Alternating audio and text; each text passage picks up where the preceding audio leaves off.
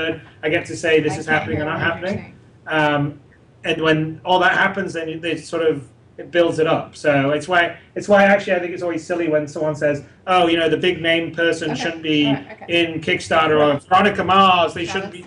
They shouldn't be doing the Veronica Mars thing because that's Warner Brothers." I'm like, hey, they just got 90,000 people, and I bet you 80,000 of them never heard of Kickstarter before, and they're now in the ecosystem. And if they had a good experience, they'll sit around and maybe they'll back a small indie project at a later time. So I actually think it's better for like smaller indie stuff to have more and more people come into the ecosystem. I mean, there's definitely I've seen small space sims that have gotten backers from Star Citizen because they came into, like, say, Kickstarter, and then they were like, oh, I like this, and oh, this is another space sim I'll back. So there was one, like Limit Theory, that was a small one that I backed because I thought this kid was really talented. And, a bunch of Star Citizen people, like, saw that, heard that, and they also did some backing. And probably that exposure wouldn't happen without Star Citizen being sort of in the ecosystem. So I think it's generally a good thing.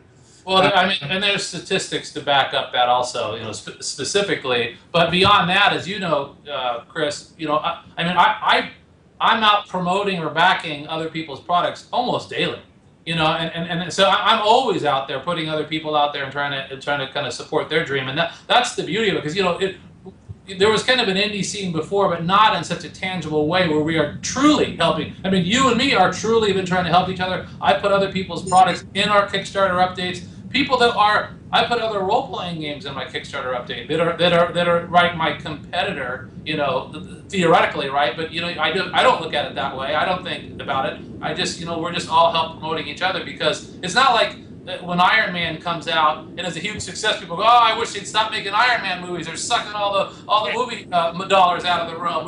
We can't do independent films because Iron Man's killing it for us. It doesn't work that way. And but we try to take it one step further by doing promotion. When I did that Kicking It Forward thing where people agree to share 5% of their profits to help other people, and we're going to do the same thing. 5% of our profits will go back towards other crowdfunded games. We have over 300 projects that successfully signed up that are going to do that. Oh my gosh.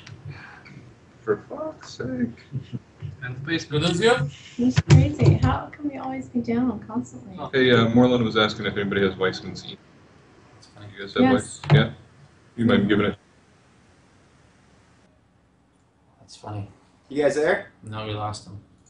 These guys are fine. They just keep typing away. These guys are crazy. Oh, that's call me a slut. Please tell me I'm pretty. They're funny. We'll leave you alone a few messages. Yeah. You there? Okay.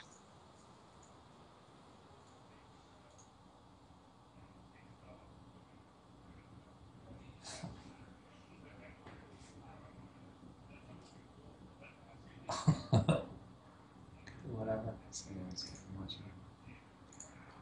wild.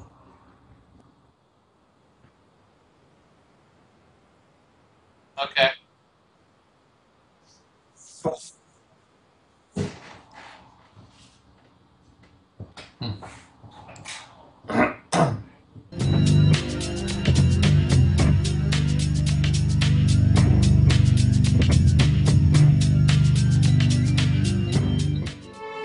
The Banu, there's a really early description that they are very tall and very skinny.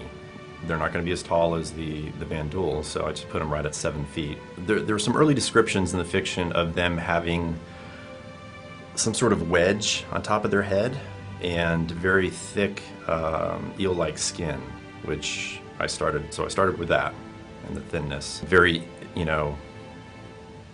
non-human looking, like, anorexic, with the leathery sort of eel skin. But then I noticed later on that the fiction changed a little bit and those words were no longer in there, but I think that's because the design process, they wanted to see sort of what I was coming up with. But I kept most of those elements, the idea being that these